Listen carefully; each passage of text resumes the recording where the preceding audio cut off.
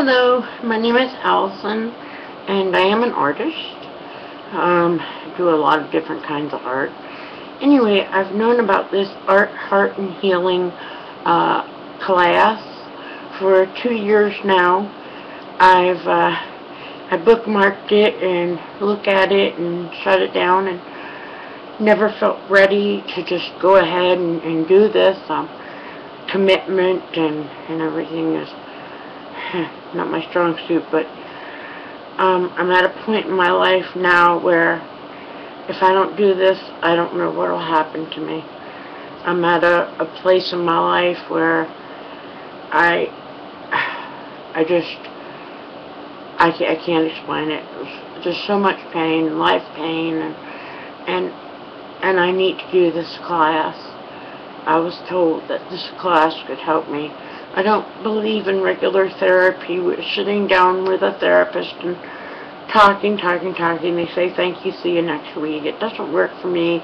I'm too intelligent for psychiatry. My thing is art and self-expression in that way. So I know that this class is going to help me. So I'm more like to do videos than just a picture. So, to prepare me to begin the class, I made my art journal. I make art journals. It's my favorite thing to do. I take the black and white composition notebooks and I prep them. I gesso the cover so it's completely white. I go in and I glue two pages, so I have, one good page anyway. And then I decorate. So I want to get this all ready to begin the class. And now it's done. As soon as it's done drying, I'll start the class.